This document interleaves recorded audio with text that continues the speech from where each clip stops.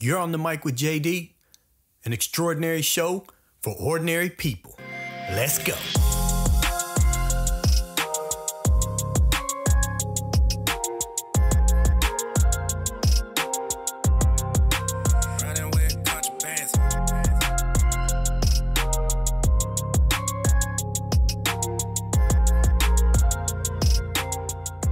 What's up, good people? In this episode, we're going to talk about how we build up a successful team.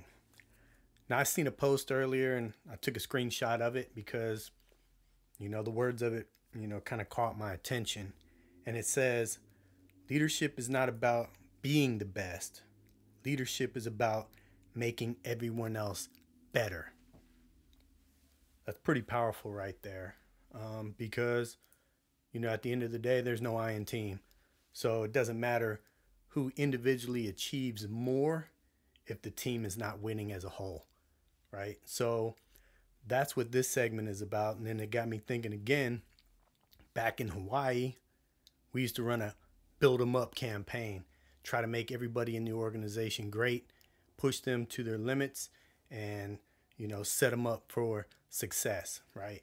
To be who they wanted to be, where they wanted to be, when they wanted to be, however they wanted to be it. So when you looked at our organization, we had all the best CBURN warriors. We had all the soldiers of the month, NCO of the month.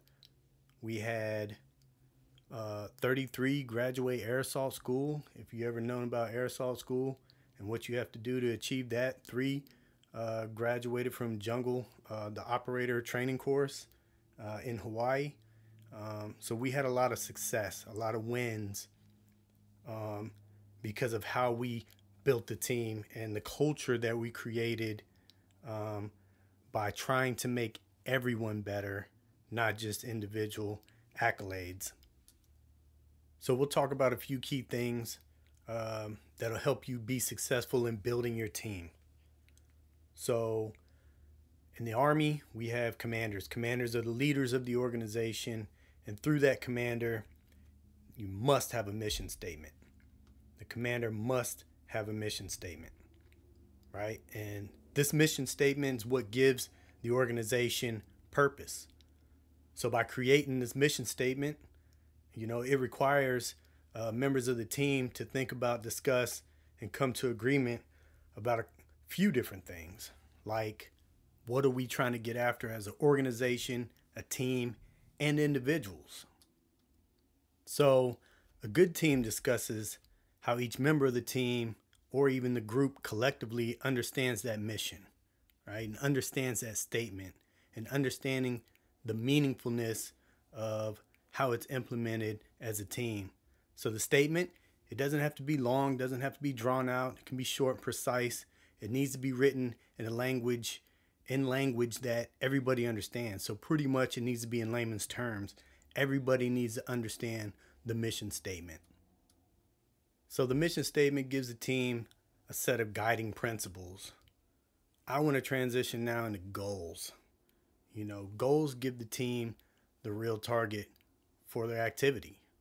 Goals should be something worth striving for. They need to be achievable. You need to be able to see the results, and your team needs to see those results. So with that said, goals need to be very specific, they need to be measurable, and they need to be achievable. So once realistic goals are put in place and they're measurable and they're achievable, the next thing that really needs to be defined is the roles and responsibilities of each team member. It's important that each team member knows exactly what's expected of them. Without these expectations, there's no accountability. You're not building trust without setting these expectations.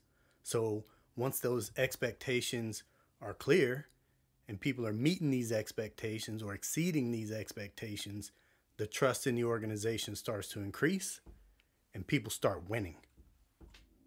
Next, you're going to need the norms for your teams or a set of rules for the teams. So these are your guidelines for specific behaviors. You don't need a lot of rules. You just need rules that'll help you guys work well together. But everybody on the team should agree to all these rules. That way the responsibility is shared and nobody, and everybody holds each other accountable for those rules.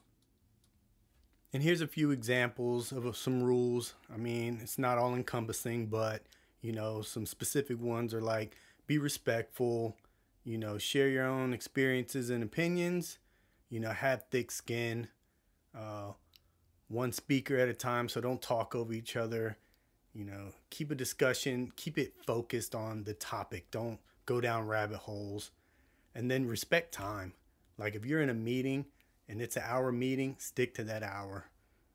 Those are some great rules to follow. Just a few, but there's many more out there. Now that your ground rules are in place, now it's time to transition into the decision-making process. There's different ways that decisions can be made.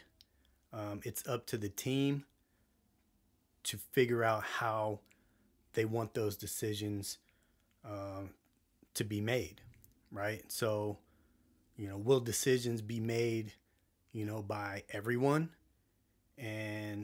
or will it be on the team leader to make the final decision? Or will the team just take a vote and do it through democracy? It's super important to figure out where that decision comes from, because that gives everybody the buy-in to go along with the decision that's made. So there are two simple characteristics that back a good decision, one being quality and the other commitment.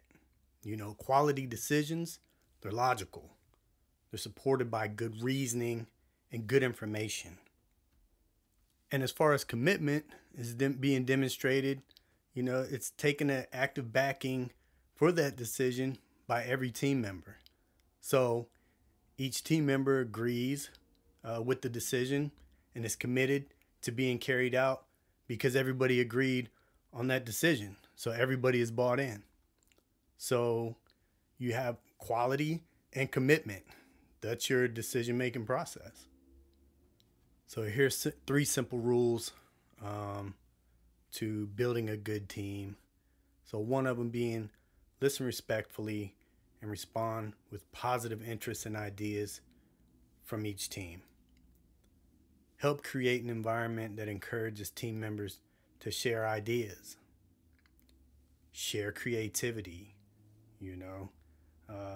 and then don't hide conflicts. If something is going on or something's not right, get it out in the air, get it out in the open up front, so you're not wasting time dealing with something that's probably going to get tossed out anyways, or you're not fully committed to. And lastly, I'd like to share a story utilizing this model that I just talked about. Utilizing mission, goals, roles and responsibility, norms, decision making, all of that. So in Hawaii, my commander and I wanted to figure out a way how to keep people safe, right? And we didn't want incidents in our organization, because it's easy to get in trouble in Hawaii because you're stuck on an island and there's nowhere to go. So we came up with 71 days of incident free will get you an extra day off every month, right? Or every time we hit 71 days. So the mission was, to go 71 days incident free, and then get the day off, right? Everybody has to be incident free, from the commander all the way down to the newest member of the organization. So the goal was get everybody 100% incident free for 71 days. Everybody's roles and responsibilities were to police each other up, to ensure that everybody was doing the right thing all the time. One way that we did that was every week we would bring a countdown calendar out, and they would, the unit would see we're getting closer and closer to achieving that goal. And then it would become everybody started to pitch in with roles and responsibilities, and using these ground rules to say, hey, don't waste, don't do anything stupid this weekend. Don't do anything stupid. Call us, call us, call us. If you need help, reach out, reach out. And they started peer policing, right? And helping each other out, and looking out for one another. It might have been for selfish reasons, but they wanted that day off, So those were the rules, right? Anybody, breaks that, anybody gets a speeding ticket, whatever, and hits that blotter, that day was gone, and we would start over. And then, the decision making came down to the team and the individual to do the right thing. Understand right from wrong, and just thinking about how they were going to let the team down. If it was them, they got caught. And when we started that, we never had another incident during our reign as the command team. We went months, almost a year that we had left without an incident because of that mission statement, and everybody achieving that goal. Everybody knew their roles and responsibilities to look out for each other. Everybody stuck to the rules, and good decisions were made. And I would definitely say we built a successful team out there in Hawaii, and we had a great time doing it.